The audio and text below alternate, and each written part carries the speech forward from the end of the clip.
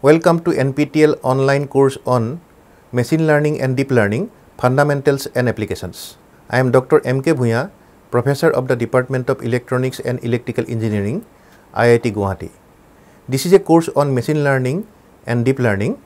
So, I will be discussing some fundamental concepts of Machine Learning and Deep Learning and also some applications. The objective of this course is to acquaint students with the broad areas of Machine Learning and Deep Learning. Machine learning is an exciting research area. The goal is to design machines that can learn from the examples. In this course, I will focus on theory, principles and some algorithms of machine learning and deep learning. And in case of the machine learning, mainly I will consider the statistical machine learnings and also the soft computing based machine learning techniques. Also, understanding of mathematical concepts is quite important to understand the concept of machine learning and deep learning. Let me briefly explain the course outline, the course on machine learning and deep learning. So, here you can see I have shown what is artificial intelligence, what is machine learning and what is deep learning. Artificial intelligence is nothing but the programs with the ability to learn and reasons like human. So, this is one definition of artificial intelligence. Machine learning is a subset of artificial intelligence. Algorithms with the ability to learn without being explicitly programmed. So, that is the definition of machine learning.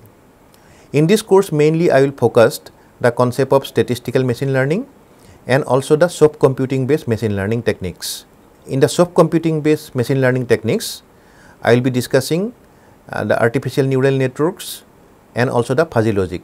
And here you can see the deep learning is a subset of machine learning in which artificial neural networks adapt and learn from huge amount of training data.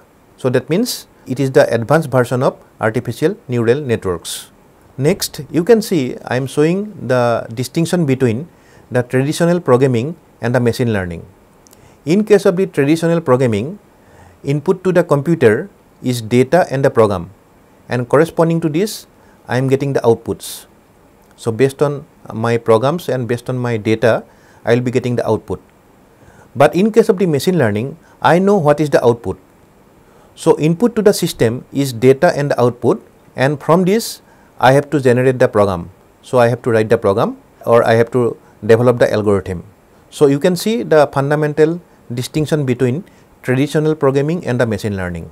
And the types of learning in case of the machine learning or deep learning. So, one is the supervised learning. In this case, we have training data and also we know what is the desired outputs. In case of the unsupervised learning, we have training data, but we do not know what are the desired outputs. In case of the semi-supervised learning, we have training data and a few desired outputs. So, generally semi-supervised learning techniques are used in medical image analysis because it is very difficult to get the label data. So, this technique is used in some of the applications of medical image analysis. And finally, reinforcement learning, that is the rewards from sequence of action. That means the goal is more important rather than a single action. So, that means the group of actions are more important rather than a single action. Corresponding to a good action, a reward will be given, and this is the fundamental definition of the reinforcement learning. So, in case of the machine learning or in case of the deep learning, we have to build a machine that can recognize patterns, and some of the examples like this, the speech recognition, the speech is a pattern, the speech signal is a pattern. In case of the biometrics, fingerprint identification, face recognition and some other applications like optical character recognition, DNA sequence identifications, biomedical image analysis, biomedical signal analysis, digit recognition, molecular classifications. So, there are many applications. So, now move to the next slide. So, some of the applications like web search, computational biology, finance, e-commerce, space explorations, robotics, information extraction, social networks, debugging software, there are many other applications. So, this application I can show like this. You can see in this case I am showing the applications of machine learning and deep learning. So, one is the finance, one is gaming, astronomy, healthcare, transport, agriculture, education, e-commerce, entertainment, robotics, automotive, social media, data security. So there are many applications of machine learning and deep learning. So overview of this course. So let me introduce this course. So prerequisites: strong motivation, basic coordinate geometry, matrix algebra, linear algebra, and probability and random process. And for programming, you may consider OpenCV Python, that is very popular programming environment, or also in many cases you can consider MATLAB. So background, already I told you, mainly you have to know about the linear algebra and the probability, mainly the concept of vectors, dot products, eigenvectors and eigenvalues, and you can see appendix of different textbooks for all these mathematical concepts, particularly the linear algebra and the probability, the concepts like mean, variance, normal distributions. So all these you can get in the books. In this course you can see I will be discussing some fundamental concepts of machine learning and the deep learning, like the Bayesian classification, the concept of univariate and multivariate normal densities, linear regression, maximum likelihood estimation, naive Bayes classification, perceptron and basic single layer neural networks, linear discrimination and gradient descent optimization, logistic regression, support vector machine, regularized risk minimization, decision trees, random forest, and the concept of ensemble classification like bagging and the boosting, feature selection, and one important concept is dimensionality reduction by considering PCA and the linear discriminant analysis, clustering, and also the another important concept is hidden Markov models and the deep learning. So this is the outline of the course. So our focus will be on applying machine learning to real applications. So week wise distribution of this course will be like this. So in the first week I will be discussing the introduction of machine learning, performance measures, and the linear regression. So I may take 3 classes for this week.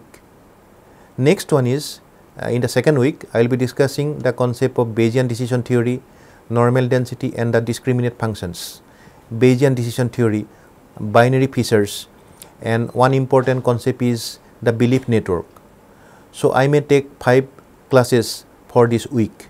In the third week I will be discussing 2 important concepts. One is the parametric and the non-parametric density estimation, and mainly I will be considering the maximum likelihood estimation and the Bayesian estimation for the parametric estimation, and for the non-parametric estimation I will be discussing the concept of the Persian window and the k nearest neighbor technique. So I may take 4 classes for this week. In the week number 4 I will be discussing the concept of perceptron criteria, logistic regression, and also I will be discussing discriminative models, and one discriminative model is the support vector machine. So that concept I will be discussing in the week number 4. After this, in the week number 5, 2 important concepts. One is the decision trees, another one is the concept of the hidden Markov model. Hidden Markov model is a graphical model which is used to predict a set of variables from a set of observed variables. And week number 6 I will be considering the concept of the ensemble methods. So the concepts like boosting and bagging, and one important concept is the random forest. In week number 7 I will be discussing one important concept, that is the concept of dimensionality problem. So to reduce the dimension of a feature vector I will be discussing the concept of PCA, the principal component analysis, and the linear discriminant analysis.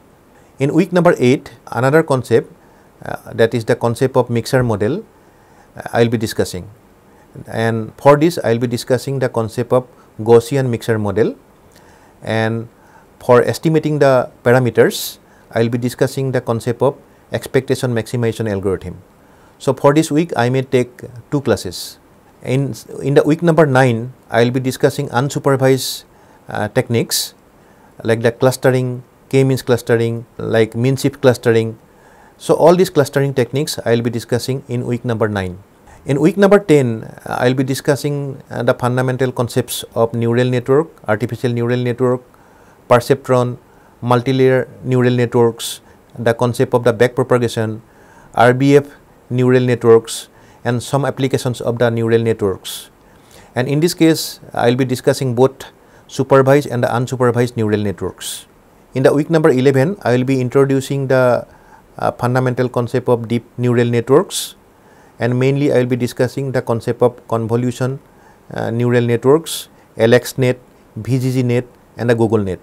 And finally, in the week number 12, I will be discussing recent trends in deep learning architectures, the concept of transfer learning, residual networks, the concept of autoencoders, and its relation to the PCA, the principal component analysis. And there are many other applications of the deep neural networks. So all these things I will be discussing in the week number 12. So this is the week-wise distribution of the course. Regarding the books, the first book you can consider, that is the Alpidine, Introduction to Machine Learning. So that book also you can see, and most of the topics I will be following from the book by Dudai and Hart, the second book. So this is the book name is Pattern Classification, and this is a very important book. And another book is by Bishop, Pattern Recognition and Machine Learning. That book also you can see for some of the concepts. So another book, my book is M.K. Bhuyan. The name of the book is Computer Vision and Image Processing Fundamentals and Applications, published by CRC Press. So for some of the important concepts, I will be following this book. And for the deep learning, you can follow the book by Goodfellow. So this is about the books. In the course website also, you can see the name of these books. So here you can see, I am dividing the entire course into 3 parts. The first part is the supervised machine learning techniques. The second part is unsupervised machine learning techniques. And finally, in the third part, I am considering artificial neural networks and the deep learning architectures. In case of the supervised learning techniques, first I will introduce the concept of regression, linear regression. After this, the Bayesian decision theory. And in this case, I will be discussing some estimation techniques, the parameter estimation technique, like maximum likelihood estimation and the Bayesian estimation. And also I will be discussing non-parametric techniques. For this, I will be discussing 2 important concepts, the Persian window technique and the k nearest neighbor techniques. This is about the generative models. In case of the discriminative models, I will be discussing one important algorithm, that is the support vector machine. And some of the other topics like decision trees, hidden Markov model. So all these concepts I will be discussing here. Also I will be discussing some ensemble based learnings like the concept of bagging, boosting, and concept of the AdaBoost classifier, and also the concept of the random forest. In part number 2, I will be discussing unsupervised machine learning techniques. Mainly I will be considering the concept of the k-means clustering, fuzzy c-means clustering, the mean shift clustering. So all these clustering techniques I will be discussing in part number 2. And finally, in the part number 3, I will be discussing the concept of the supervised and the unsupervised artificial neural networks, and also the concept of deep architectures. So this is the course outline of this course on machine learning and deep learning, fundamentals and applications. And one important point is the understanding of the mathematical concepts, like the understanding of the linear algebra and the probability and the random process. So I hope you will enjoy this course. Thank you.